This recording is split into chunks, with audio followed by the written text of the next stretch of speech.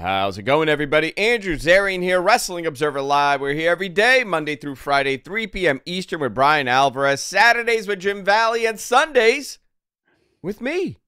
Happy Sunday. Happy Dynasty Sunday. Show's kicking off soon here. AEW Dynasty, a new pay-per-view to the lineup. Big main event. Can Swerve do it? This entire card is stacked. We're going to break this entire card down. I want to hear from you guys. What do you guys think of it? Are you happy with it? A lot of discourse online regarding this pay-per-view. Listen, it's a stacked pay-per-view. Also, last night, Broken Matt Hardy returned to TNA. What does this mean for AEW? What does this mean for him and that company? But he's back with a broken gimmick. Got a big reaction in Vegas. Nice. It was like 1,500 people in that building. Also, what I'm thrilled about, and we're going to talk about this a little bit when we get to SmackDown, new WWE tag titles. It's rare to see the majority of wrestling fans agree on something. It's really rare. I got to tell you, almost everybody loves this belt. The biggest criticism was, well, I could have had some color. You know what? This thing is beautiful. Back to an old school tag title that I grew up with. Obviously that and a whole lot more here on the show. Again, Dynasty coming up. Big pay-per-view for AEW. Let's see what they could do. Will we get a surprise? Will Jack Perry show up? We're going to find out this and a whole lot more when we continue with the show. Wrestling Observer Live here on Sports Byline. Stay tuned. Wrestling Observer Live here on Sports Byline. Big pay-per-view night for AEW. Dynasty. I wonder if they'll ever talk about where this was supposed to be. That's what I want to know. Maybe we'll find out. This is a interesting show. I'm gonna go into this because on paper this looks fantastic. Like most AEW pay-per-views, they look great. I'm curious how we do getting out of this show, where we are post Dynasty. We're gonna talk about this in the next couple segments, but before we do that, let's go into WWE SmackDown. Big week for WWE.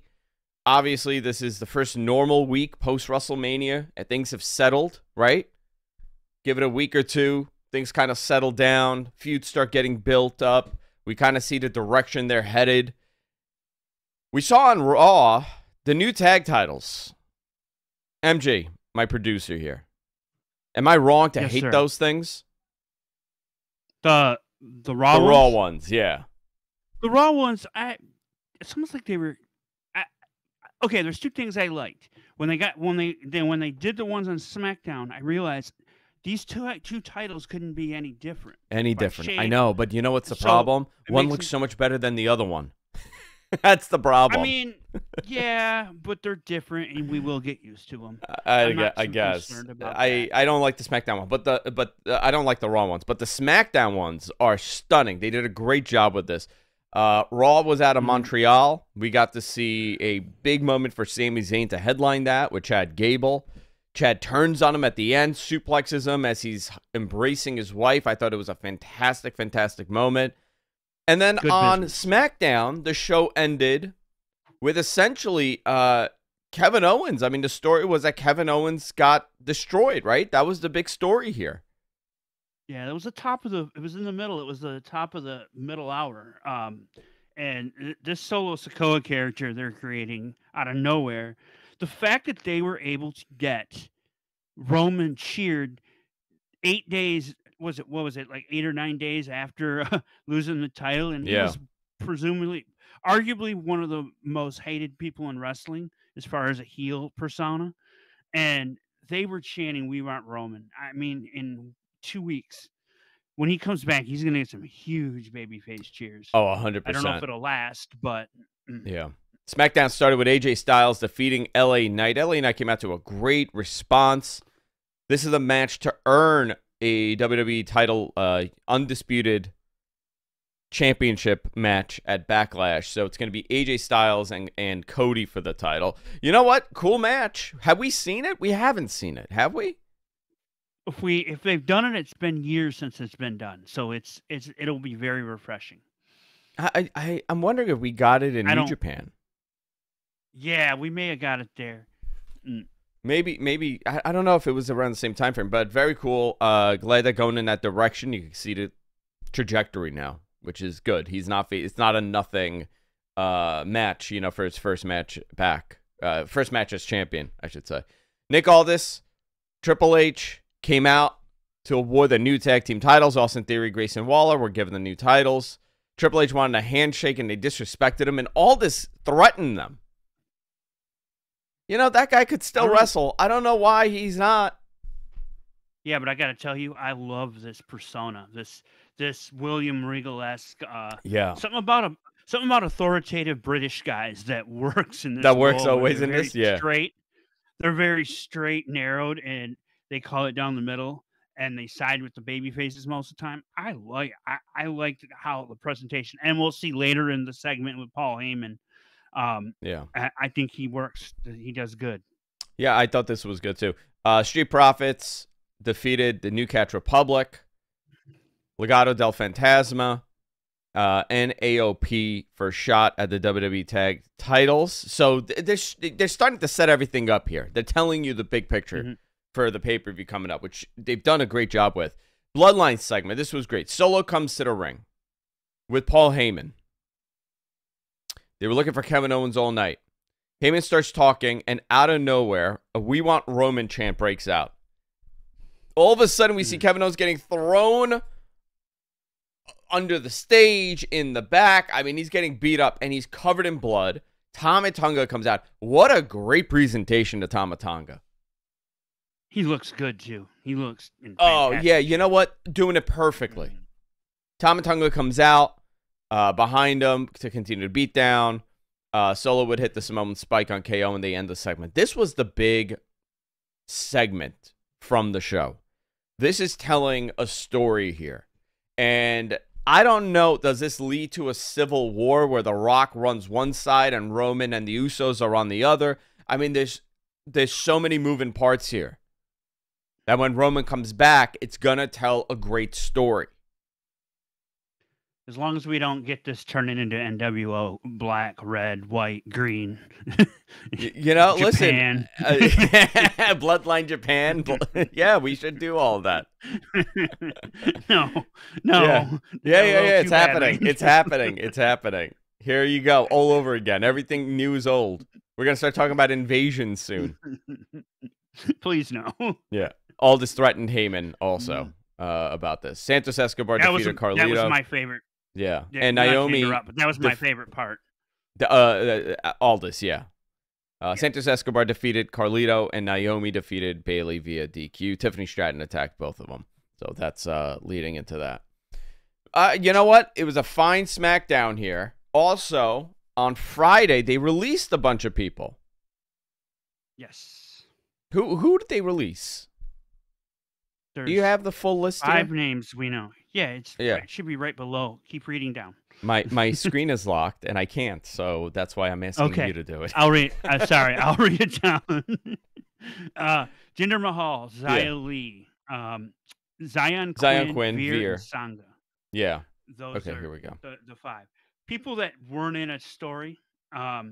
Basically, is how I looked at it. And according to Sean Ross Sapp, some of these people's trajectories changed and they weren't progressing. Yeah. So and you know, Jinder, you could say budget cuts, say whatever. Xia Li was scheduled to be in that battle royal on Raw for the women's title on Monday. So this came out of nowhere. So well, Jinder also said he quit. That's what he had said. And now I guess he could have that match with Tony Khan. That big feud. Him and Hook, right? Wasn't that the match? Him and Hook? That was it. Yeah, that was it. Now we'll see where they go with these guys. Listen, the last time Jinder got released, remember, last time he got released, he got Super Jack, came back and won the WWE title. Yeah. So, you know, it's possible. Yeah, he can do it. Some of these guys, I mean, some of these people will benefit from this, right? Just like last time. Now, Veer and Sanga, I don't know, um, eh, but the rest of these guys, Zion Quinn was rarely used, so Yeah. I don't know. Mm. Yeah. Uh, okay. It is an interesting time for them over there, obviously. And Yeah. yeah, I found it interesting that they did a blood angle on SmackDown. Uh, Oh, so that was interesting on yeah, Fox. on Fox. Yeah, on Fox.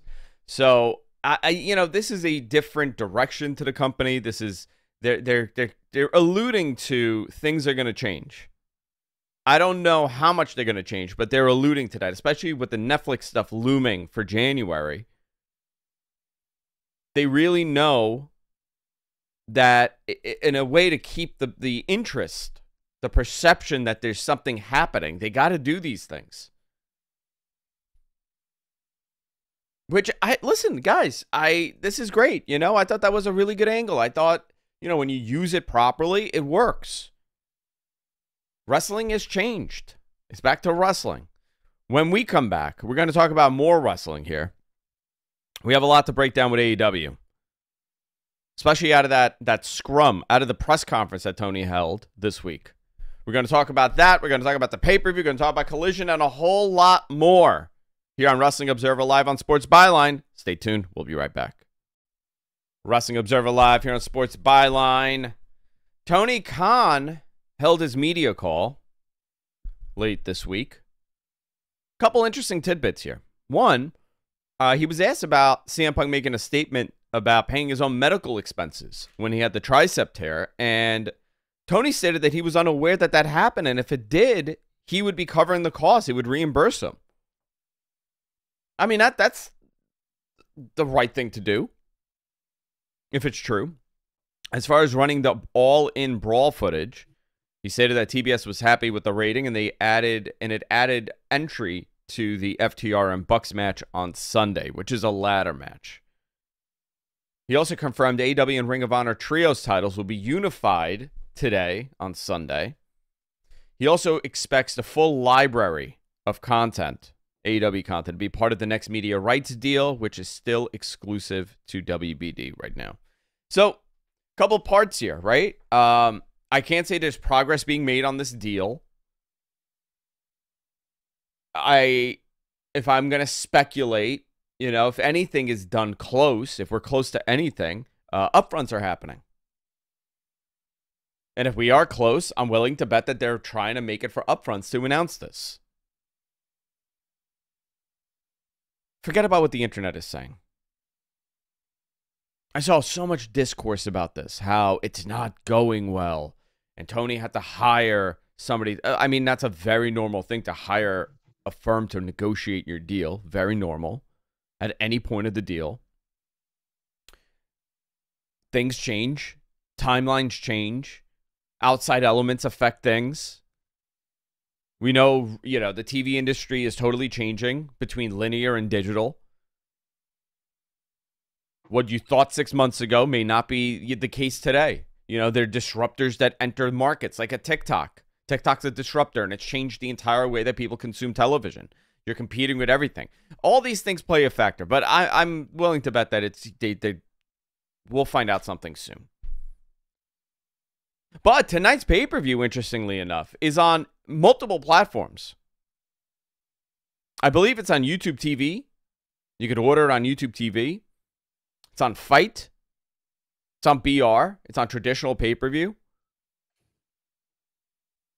I believe YouTube TV is international, though, right? They opened it for the last one. Yeah, they opened up Triller or Fight TV. I know that. Let's see. Watch pay-per-view events. Let's see on YouTube TV. How do I even do this?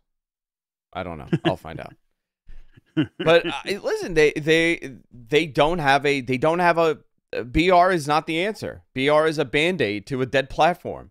So once that deal is done, we know that they're going to go over to whatever Max is going to provide them. Just now it's a matter of, okay, is this a paid service? Or are you paying extra monthly for AEW access? Are you paying monthly for pay-per-views? Because they are doing 11 pay-per-views now. 15 or 13 with Ring of Honor, right? Something like that, yeah, absolutely. Or 12 with Ring of Honor. I can't remember right now. I have it in front of me. So, you know, it becomes, can your audience justify spending $60 every month when the other guys are free? You know, essentially. Interesting stuff. But we also got a great collision last night. I very much like this bunkhouse match. What did you think of it? I mean, Danielson's nuts, and he cut that promo at the end. He's like, everybody's asking me, why the hell am I doing this? Do you know what I liked about this the most? Jeans and knee pads. Jeans and knee pads. 1985 bunkhouse brawl. I loved it. Yeah, we'll get to that. But let's start off with Adam Copeland, Mark Briscoe, Eddie Kingston defeated Top Flight. Powerhouse Hobbs defeated CJ Esparza. CJ Esparza, yeah. There you go. Thank you.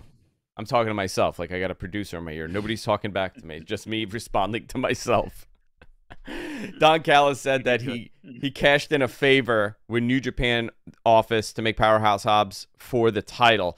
I don't know if they made a boo-boo and they didn't mention that.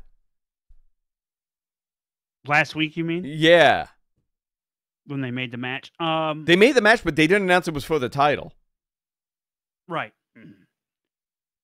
Very cool. Listen, that's great. I think that's it. Now, is the IWGP the main title on that show? That's a great question. It seems to be positioned that way, but he's not on the pay-per-view tonight. I imagine we'll hear him like somewhere. Yeah. Maybe he'll do commentary for the Danielson Osprey, match. Danielson match. Wow, yeah. You know what? That's wild, right? I think about it. This paper, and we're going to talk about it in the next segment because I want to get through this. But this pay-per-view is so stacked that you don't even have Mox on it. Wild. So Callis makes a favor, calls in a favor, and now it's for the title for Wednesday. The Guns with Jay White defeated the Acclaim with Billy Gunn. Danielson does a promo backstage. He said Don Callis didn't have confidence in Osprey, which is why Callis sent in the family after him. Osprey entered the frame and said he had nothing to do with those guys attacking Danielson on Wednesday. So they're showing the separation here. Bunkhouse Brawl. They're starting to split him. Yep. Blackpool Combat Club against Don Callis' family, Takeshita, and Kyle Fletcher. I like this new look for Kyle Fletcher. He looks great. Really nice. Yeah. He looks great. I like it. And they did it. This was a fantastic, fantastic match. We also got a fired up Willow Nightingale cutting a promo on Julia Hart. You know, Julia's hurt. So I don't know how this match is going to go. I really don't know because she's a little banged up. Obviously, the story is to put that title on Willow to, start that program with Mercedes. But will this be a big smoke and mirrors match, you think? I don't know. That's what I'm asking. Yeah, we'll find out very soon. Okay. Sky Blue defeated Layla Hirsch. And the main event, Pac and FTR defeated the Elite, Okada, Nick, and Matthew Jackson. This was so good. Yo, Okada's so good. He's so good, and he has such a great presence. And American style Okada is great. Where do we go from here?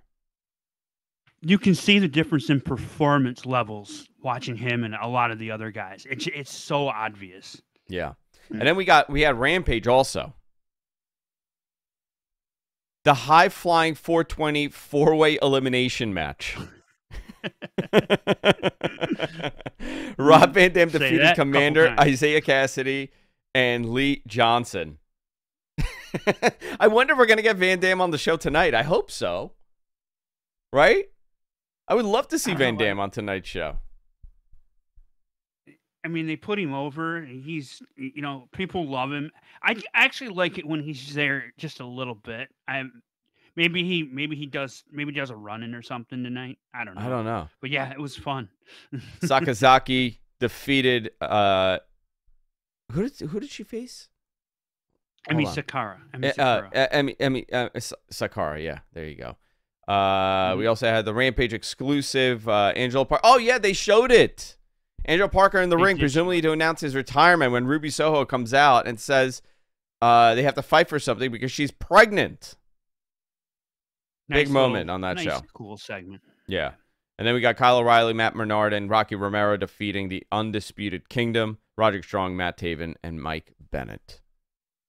All right, cool. Cool. We got a lot going on here. A lot of stuff happening. You know, I got to tell you, though, that their TV has been a lot better. And Dynamite was a good show, and I thought this was a really good show. I like this Saturday show. I do. What do you think about them moving Rampage permanently to that 10 o'clock hour? That 10 o'clock? You know, this is the second week we've had a 3-hour show. I kind of like it there. I don't know. It probably won't work in the fall when football comes back, but for now, I don't mind it. I don't know. You know, they're trying new things. I mean, obviously there was for a reason they did this, but I don't think it's an accident. I think they look at it as, well, let's see how this does. You know, 'cause like Battle of the Belts did fine with the rating. It didn't plunge last week. And I'm willing to bet this isn't going to plunge. And then they did well with that Rampage after Dynamite thing a couple of weeks ago, too. They had to preempt them. So I think they're playing around with the idea. I think the bigger question for AEW will be, you know, what does WWE do with their schedule, with nights? You know, does Raw change nights? Does SmackDown change nights? Does SmackDown need to be on a Friday? I know they never liked being on Friday. They love Thursday. But then you got football. So let's say SmackDown moves to a Thursday. Do you move to Friday now? Can you move the show to Friday, Collision to Friday? And what does that do to your numbers?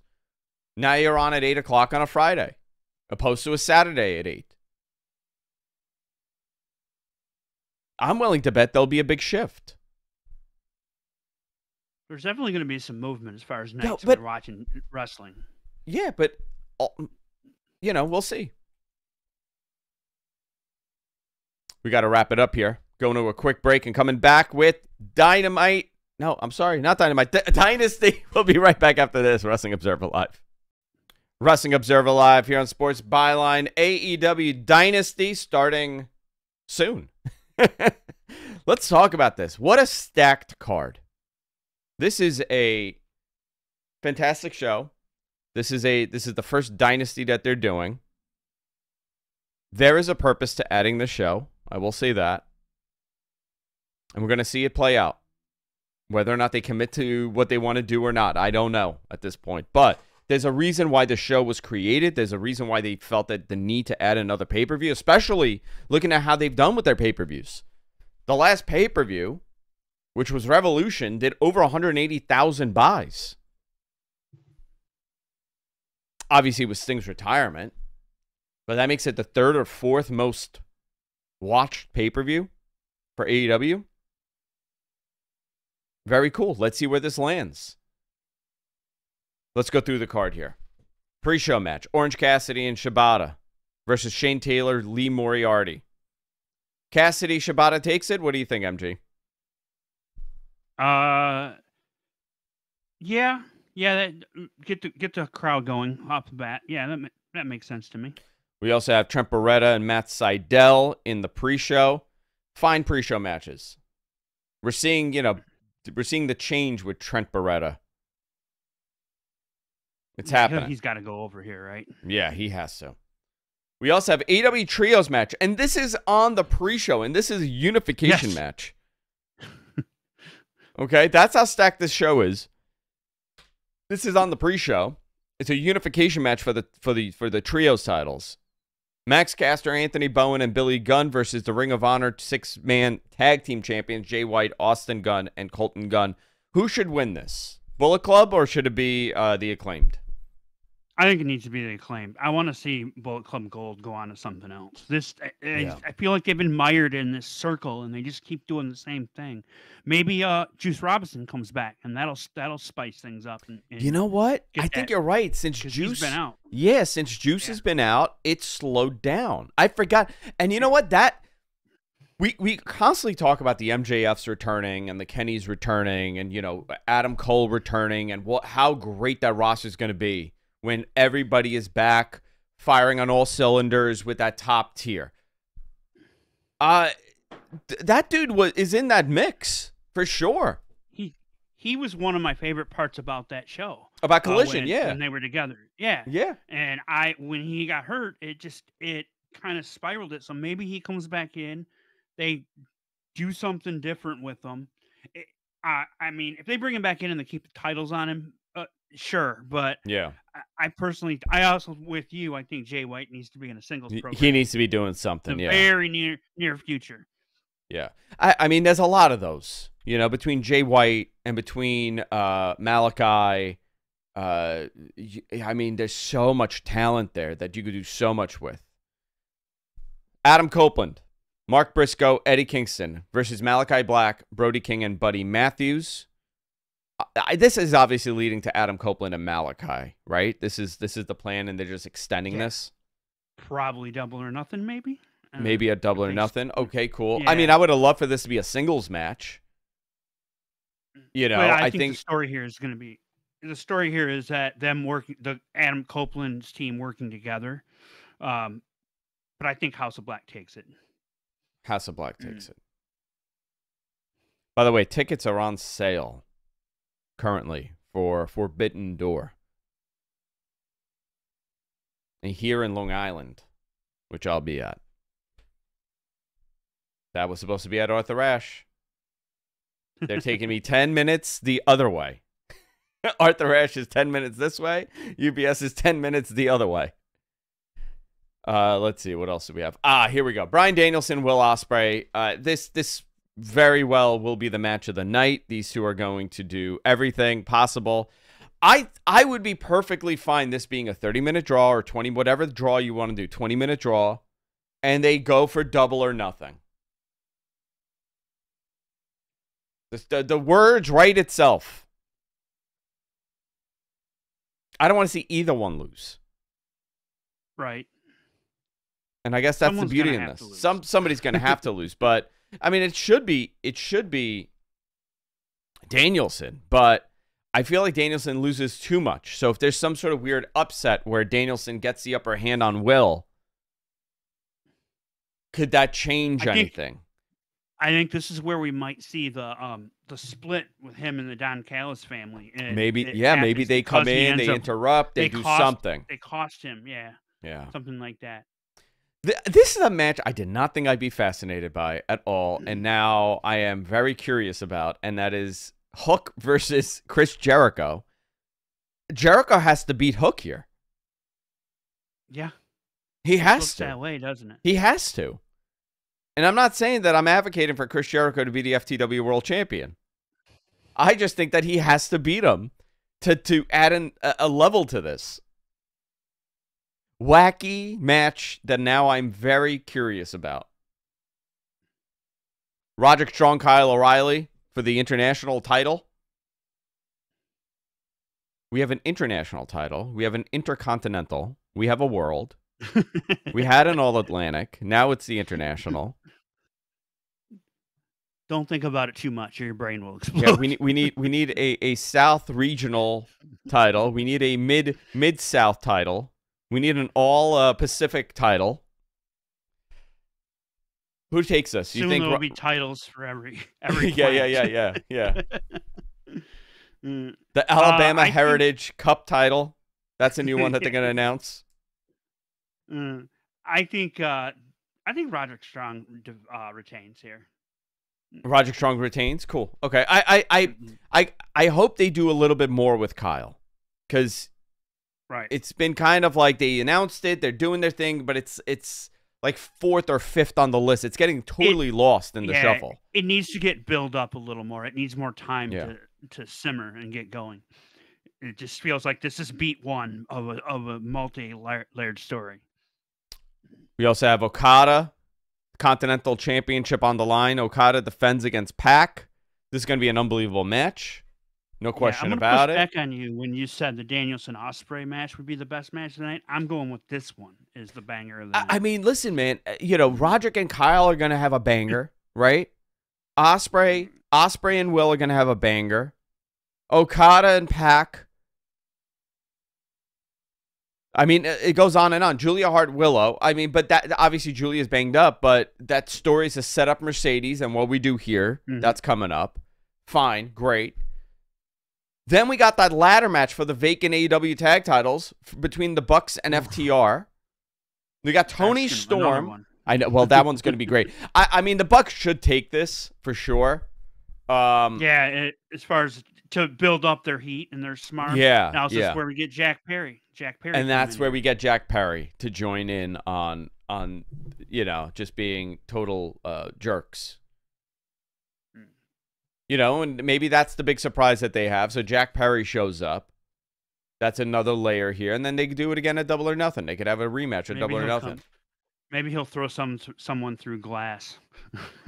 Is that what he does? He just carries sheets of glass now with him?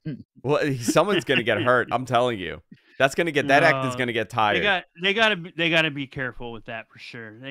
At some point they got to go look. It's in the past. I think you know what it should be. Every time he comes out, it's just a bigger sheet of glass.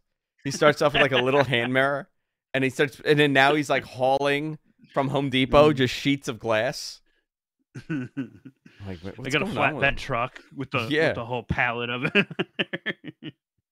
Jeez. Yeah. I don't know. That Jack Perry, he's a troublemaker. AEW World Women's title on the line. Tony Storm and Thunder Rosa. They'll have a great match. Don't sleep on this one, yeah. No, but you know what? I got to tell you, I like that Tony is changing her style a little bit back to how it was. The vaudeville act is not working in the ring. No, yeah. And they try to, they turn the lights on and they try to tell you, hey, she's taking this seriously. I thought the promo she gave on, I believe they showed it on Collision last night, where it was right after she had lipstick wiped all over her face, and she cut this huge promo. I thought that was one of her better promos she's done with this character. And they didn't have the black and white filter on when she did the promo. Yeah, so, I mean, they were telling you it's serious now with that. Yeah. AEW World Champion Samoa Joe defends against Swerve Strickland. This is interesting. Does Samoa Joe lose the title to Swerve? Does Hangman play a part in this? Does MJF play a part in this? Time has passed. The last time we saw Max was December 30th. Wow, 4 months. Wow. It's been 4 months already. Is it the right moment for Swerve? That is the question. How hot this man was in December and how hot he is today. I mean, listen, he's still on fire. That guy, he is carved out to be the future in that company on the top level. I think you do it. I think this is the chance to do it. What do you say? Unless I have a better end game, yeah, I'm with you. Depending on what is the plan for Double or Nothing and going forward into the summer. But yeah, I think Swerve is champion. He's hot. Now would be the time to do it. But then again, Samoa Joe is so hot too. So I'm torn on this one. And that's the great thing, right? It's like there's not a clear cut choice listen, of who should win. But listen, I'm gonna, for me, I'm looking at this card and I'm saying, my God, like there's no Kenny Omega, there's no Jon Moxley, there's no CM Punk. There's no Max on this card. It's a very different AEW if you really think about it, because there's so many key people from a year ago that are off of this. But you look at what they've done here, and they're telling you a story. Swerve Strickland, they're making him tonight. I mean, I'm obviously, right? He's the main event. They're making this guy. They're telling you he's part of the future. You have Hook in a position with Chris Jericho, where he's in a pay-per-view position now. Jack Perry's returning. There's a lot of change happening. This is a very different route. Okada's on this card this year. Will Ospreay's on this card this year. Yep. The company is changing, and they're setting up the future of their brand. But you look at this and you can't say this is a bad show, but yet only 6,500 tickets have been sold for this show. So what's the problem? Perception. Perception is the problem. They're going to have, I mean, this could possibly be one of their greatest pay-per-views that they've put on, and we come out here tomorrow, and all those post-shows that you see that happen after the show talk about the greatest show ever. But what will it mean? Will they sell more tickets with Swerve as world champion, or are they going to continue to sell what they're selling with Samoa Joe? These are all great questions. I don't have an answer. But, man, I hope Swerve wins it, and this is a great moment for him. Because the number of opponents that he could have, it's endless. Endless. Which I love. And that's a great thing about professional wrestling. That's a great thing about what they do at AEW. WWE is very glitz and glam. AEW is still the wrestling I'm familiar with, that I grew up with. And that's why we're going to be watching this show. When we come back, we're going to touch on a few more things to wrap up the show. I know a lot of you guys are getting ready for the pay-per-view. Wrestling Observer Live here on Sports Byline. Stay tuned. Wrestling Observer Live here on Sports Byline. Final few minutes of the show. Everybody's getting their drinks. Everybody's ordering their food for AEW Dynasty that's coming on here. Also, last night, I wanted to touch on this. Matt Hardy, lights go off, lights come on. Matt Hardy's in the ring. He is now essentially challenging for the TNA title. What did you think of this? I mean, first of all, great presentation. 1,500 people in that building in the Palms Casino. TNA, it looks so much fun. Yeah, it's a different product for sure. It's definitely getting better. I don't think, from what he said online last night, I don't think he signed a contract. So this is kind of a yeah. You know, he's doing that free agent thing right now. Yeah, well, have you seen he's in incredible shape right now. Yeah, he lost some weight for sure. I mean, he looks incredible. I mean, the good question is, does he go back to WWE? Is there an opportunity for him to be there? The Bo Dallas stuff is happening, you know? There's a chance. I don't know how he'll fit in. You know, maybe they do the broken gimmick one last time and they try to do it the proper way over there. I don't know. I don't know if that's the answer, but he's obviously in TNA and he's challenging for the title. Good for him. You know, and it's amazing, right? That crowd ate that thing up. If it was on normal TV, maybe nobody would have reacted the way they did. It just shows you the presentation and how you position people. Tells the story here. Interesting stuff. Very interesting stuff. Guys, this was a blast. I'm going to go order my food. I'm going to order my dinner. I'm going to get some drinks. And I'm going to sit and I'm going to order this pay-per-view and watch it with you guys. All right, that's it. We're done. See you all next time, guys. Take care.